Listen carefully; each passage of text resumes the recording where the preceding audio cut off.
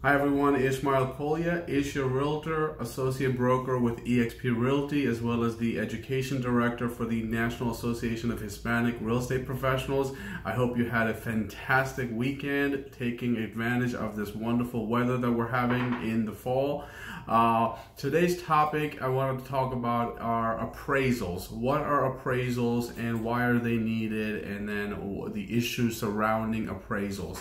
So first of all, an appraisal is required by your mortgage company. When your mortgage company lends you money to buy a house, they want to make sure that the house is worth at least what they're lending you, if not at the price that you are buying the house. If they're lending you, let's say $400,000, the appraisal company wants to make sure, the mortgage company wants to make sure that the house is worth at least $400,000, if not more. And that is the purpose of the appraisal. When does the appraisal happen? It happens soon after both parties, the buyers and the sellers, have signed a contract and the property is fully in contract. That's when the appraisal is ordered. It costs about a few $100s out of your pocket, often the buyer's pocket, in order to pay for the appraisal. Appraiser is an individual who is licensed in this field to value and find value of a property. So he or she goes out to the property, does a quick 15-20 minute inspection of the property. It's not a property inspection that is done by the buyers before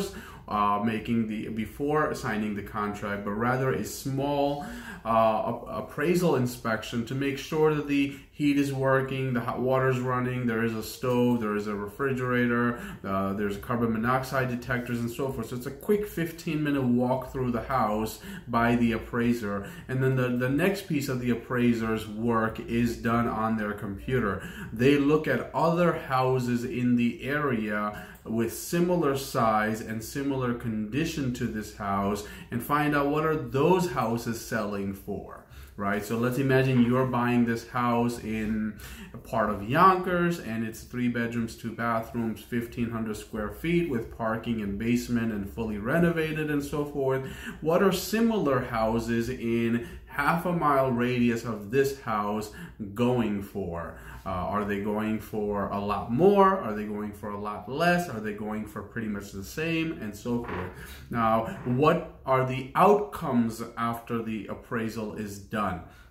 Once the appraisal is done, it takes about a week for your mortgage company to get the appraisal report, and then the appraisal report will say it is that appraiser's professional opinion that this house is worth X dollar amount.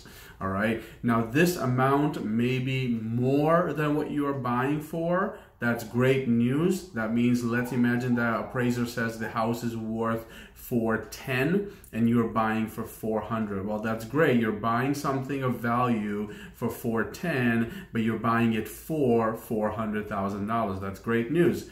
And you don't have to pay the extra $10,000, or you don't have to pay the extra money out of your pocket. Next outcome of the appraisal can be that you are buying the house for $400 and the appraiser also says the house is worth $400,000. So even Steven, nothing going on. You're buying the house for exactly what the appraiser says it is worth. The third outcome can be that the appraiser says that the house is worth less than what you are buying for. Let's say you're buying it for $400 again, and the appraiser says the value of the house is $390. All right, so now we have an issue. We are buying a house for $390. We're buying a house for $400,000, but the appraiser says it's really worth $390. What can happen in this situation? Number one, the seller can lower the price to $390, and we can continue with the purchase. The seller doesn't have to lower the price, but the seller can. All right, so that's one outcome. The seller would lower the price and we move forward with the purchase. Second outcome is seller says, I'm not willing to lower $10,000, but I'm willing to lower $5,000 of my price, and then the buyer will have to put $5,000 cash out of pocket in order to purchase this house. Because remember, the mortgage company is not going to lend you this $10,000 shortage or the $5,000 of shortage. The mortgage company will only lend you up to what the appraiser says is the house is worth.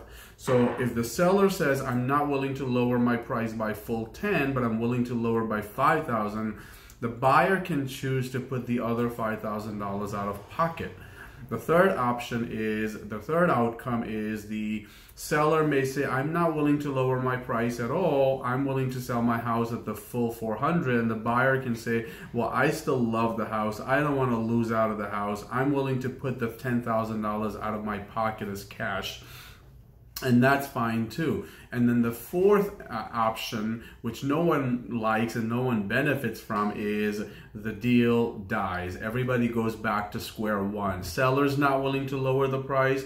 The buyer's not willing to put money out of pocket. They're not willing to meet somewhere in the middle. And now, so no compromise. And therefore the deal is dead. Everybody goes to square one. The seller now has to go back in the market and look for another property, another buyer, and the buyer has to go in the market and look for another property. So this is the appraisal, the process, and the outcomes. Now the way to avoid any appraisal issues is at the beginning, before you even make an offer. When you work with a real estate agent that knows what they're doing, before even making an offer, they will educate you by running comparable property search in the area of the house that you have liked and want to make an offer. This real estate agent will send you comparable properties and say, hey, look, these are similar properties based on size and condition, and these are what they're selling for. So it is my professional opinion that we make an offer based on